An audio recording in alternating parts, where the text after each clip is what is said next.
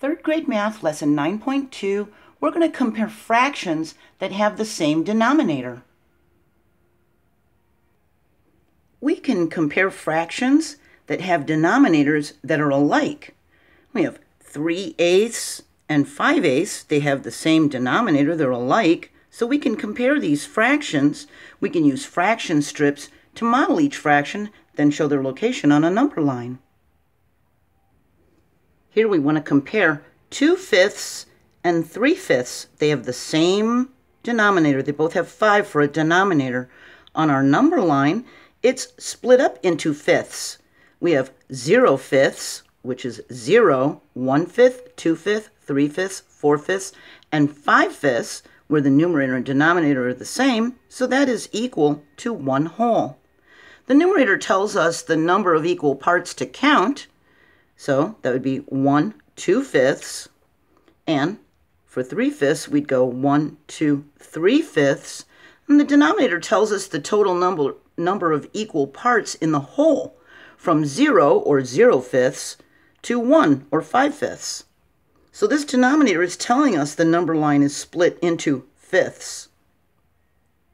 We can locate 2/5 on the number line, and we can locate 3/5 on the number line, and we see that 3/5 is farther to the right, it's closer to 1, so it's greater than 2/5. So here we can say 2/5 is less than 3/5. Using fraction strips, or we can even use fraction circles, we can compare the fractions to see which one is longer. Here we have 4/8, we have 4 1/8 pieces. Here we have 3/8, which is 3 1/8 pieces. We can see this one's longer, it's larger, isn't it? So this is greater than this one. 4/8 is greater than 3/8. Using a fraction circle, we have 4 1/8 pieces, like slices of a pie. Here we have 3 1/8 pieces. 4/8 is greater than 3/8. We can see this is more than this. It's greater. Emma and Tala are both planting square-shaped gardens. And both gardens are the same size, and both are made of 4 equal-sized squares. 2/4 of Emma's squares will be green peppers, so that's 2 of the 4 squares, and 1/4 of Tala's squares will be green peppers, so that's only 1 of the 4. So whose garden has more green peppers? And the greater fraction will have the larger amount of green peppers. Emma's has 2 of the 4 squares as green peppers, so that's 2/4. Tala has 1 of the 4 squares, so that's 1/4, and 2/4 is greater than 1/4. We can see she's got more green peppers planted. We can also see, because the denominators are the same, that this numerator 2 is greater than that 1. So 2/4 is greater than 1/4. Bob and Dave each have 6 gumballs. Bob has 3 red gumballs. Dave has 5 red gumballs. We can write a fraction to show the number of red gumballs they each have. Bob, he has 6 gumballs, so we draw 6 circles for the gumballs. We know 3 of them are red, so we can color in 3 as red. He has 3 out of 6 gumballs that are red. He has 3/6 that are red. Dave also has 6 gumballs. We know 5 are red, so we color in 5 red ones. He has 5 out of the 6 gumballs that are red. He has 5/6 that are red. And they each have the same total number of gumballs. They each have 6. So we can count the number of red gumballs to compare the fractions. We know that 3 is less than 5, so 3/6 is less than 5/6. And Dave has the greater fraction of red gumballs. We can use fraction strips and a number line to compare 2/8 and 7/8. Both of these fractions have the denominator 8. This means the whole is in 8 equal parts. We have 0 for 0/8. We have 1/8, 2/8, 3/8, 4/8, 5/8, all the way up to 8/8. Same numerator and denominator. That means we have all the 8 parts. That's equal to 1 whole. We can see that 2/8 is right here. And it's to the left of 7/8. Here's 7/8. This 2/8 is closer to 0. So 2/8 is smaller than the 7/8. This 7/8 is to the right of that 2/8. So it's closer to 8/8. It's closer to 1 whole. Using the fraction strips, we can see the difference. We can compare them. Here we have 2 1/8 pieces, that's 2/8. And here we have 7 1/8 pieces, that's 7/8. And we can see this is much greater, isn't it? We can see this is much less. This is smaller. 2/8 is less than 7/8. Because the denominators are the same, we can look at their numerators to compare them. This is an 8 and this is an 8. So we look at the numerator. The 2 is less than the 7. And we can switch it around. They both have a denominator 8. 7 is greater than 2. We know that 2 is less than 7, so 2/8 is less than 7/8. We know 7 is greater than 2, so 7/8 is greater than 2/8. See how we moved the fraction? The 7/8 is now in the left position. Here it was over here, and now I put it first. And look what happened to the sign. It switched, didn't it? The sign is still open to the bigger fraction. When the 7/8 was on this side, the sign was open to the 7/8, the bigger fraction. Then when we put the 7/8 on this side, the sign was still open to the bigger fraction. See that? Emma and Tala are decorating same-size cakes. Emma puts pink icing on 4/4 of her cake. Tala puts pink icing on 1/4 of her cake, whose cake is covered with more pink icing. Let's circle the important numbers and underline the important words. It's important for us to know that Emma puts pink icing on 4/4 and Tala puts pink icing on 1/4. It is important that they are both decorating the same size cakes also, but we're going to compare 4/4 and 1/4. We need to know whose cake is covered with more pink icing. So we need to compare fractions with the same denominator. They both have a 4 for a denominator. When the denominators are the same, the whole is divided into the same unit fractions.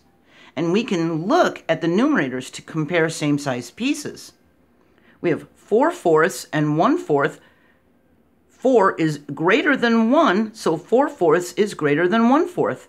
When the denominators are the same, the fraction with the greatest numerator has the greatest number of pieces. And that's a 4 and that's a 1. We can use fraction strips. Here's 4 1/4 pieces for 4/4. Here's 1 1/4 piece for 1/4. We can see that that's a lot more than that one. We can think of a fraction that is less than another fraction by using the same denominator and making the numerator smaller than the given fraction. We need a fraction that's less than, that's smaller than 5/7. So what we can do is use the same denominator 7 right here. Then for the numerator, we think of a number that's smaller, that's less than 5. So we could use 4, 3, 2, 1, 0. Any of those would fit here and be less than 5/7. We can put a 4 here. 4 is less than 5, so that would work. But we could use 3/7, 2/7, 1/7, 0/7. Any number for the numerator that would be less than 5 would work. We can do it for this one. The denominator is a 5, so we can make our fraction have a denominator that's a 5. And because it has to be less than 3/5, the numerator has to be a number that's less than 3. So we could put 2/5. We could put 1/5 or 0/5 there, and it would still be true. And we can think of a fraction that is greater than another fraction by using the same denominator and making the numerator larger, greater than the given fraction. Here, we're supposed to have a fraction that is greater than 4/10. We use the same denominator, 10. And we think of a number for the numerator that would be greater than a 4. Well, 5 is greater than 4, isn't it? We can put any number here that is greater than 4. So we could have 6/10, 7/10, 8/10, 9/10, 10/10, because those are all greater than 4 for the numerator. And what about this one? We have a 6 for a denominator. We need to come up with a fraction that is greater than 2/6. We put our 6 here, so we have the same denominator. We need to think of a numerator that would be greater than 2. Well, I know 3 is greater than 2, so we could put a 3 here. But we could also put 4/6, 5/6, and 6/6. That would be greater than 2/6. That way the numerator would be greater on this side than this side. See? That's when they have the same denominator. We have 6 comparison problems here. Which of these comparisons are correct? So we need to find the ones that make sense and are correct. So let's take a look here. It's got a 4 for a denominator, and so does this one. So we can compare them easily because they have the same denominator. It's saying that 3/4 is greater than 1/4. They have the same denominator, so let's look at the numerators. 3 is greater than 1. Yeah, that's true. So this one is correct. That's a correct one. What about this one? We have the same denominator 2, and it's saying that 0/2, that's how we would read it, 0/2 is less than 1/2. Well, let's look at the numerators. They have the same denominator. 0 is less than 1. Yes, that's true. So that's also a correct comparison. Here, they both have 6 for a denominator, and it's saying that 4/6 is greater than 5/6. Same denominator, let's look at the numerators. 4 is greater than 5? No, that's not true. And it's telling us to correct the symbols that are wrong. What symbol should go there? What should we do to this symbol to make this correct?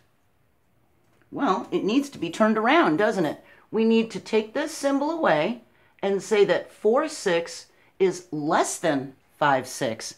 Now that's correct, isn't it? Now we can include this with a correct one because we fixed it. Look at this one. 2/9 is equal to 4/9. They both have 9 for a denominator. So let's look at the numerators. Is 2 equal to 4? No, 2 isn't equal to 4. 2 is equal to 2, right? So that's not a correct symbol. So which symbol should go here? Let's get rid of this equal symbol that's wrong. We look at the numerators. 2 is less than 4. We should have a less than symbol here. 2/9 is less than 4/9. Now that one's correct. Here we have 5/8 is greater than 3/8. They both have 8 for a denominator, so let's look at the numerators. 5 is greater than 3? Yes, that's true. So we can circle that one. That one's already true. And look at this one. 2/3 is equal to 2/3. They both have the same denominator. They both have the same numerator. So yes, they are equal to each other. 2 is equal to 2. So that one is correct.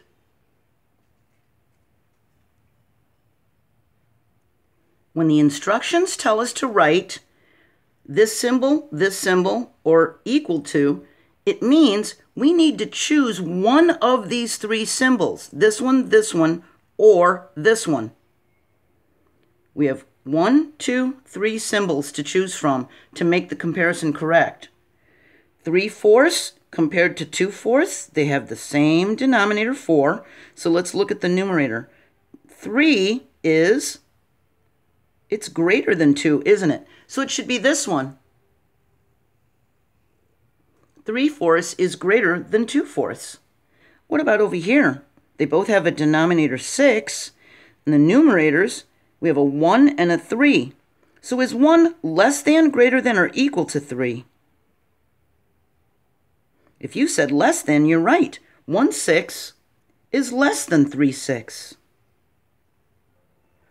So we can compare fractions with the same denominator by using fraction strips or fraction circles.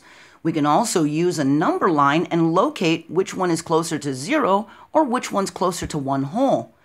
But we can also compare fractions that have the same denominator by looking at their numerators to see which numerator is less than, greater than the other one. Keep trying. I'm really proud of you, and I hope I'll see you for the next lesson. Bye.